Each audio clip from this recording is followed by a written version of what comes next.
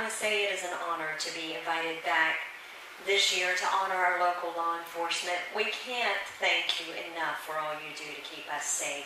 And as the video said, you even help those who are ungrateful, because you are men and women of great honor, integrity, and character. And we want to say God bless you. We pray that He keeps you safe each and every time you walk out of the door of your home. I have a brother who is in law enforcement, and I understand the danger, maybe not to the extent that many of you do.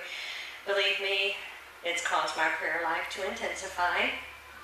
Wives and husbands of deputies and officers, you spend many sleepless nights worrying and praying they will make it home safely.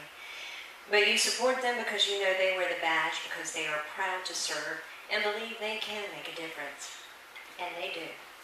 You know, we've all been rocked really hard this year by Hurricane Michael this past year, for the past 5 months. And that includes many of our local law enforcement agencies. Deputies, officers, employees are among the thousands who either lost their home or have a home that was severely damaged. Still, they put their own needs aside and worked 12-hour shifts, sometimes longer, to make sure those they serve and protect were okay.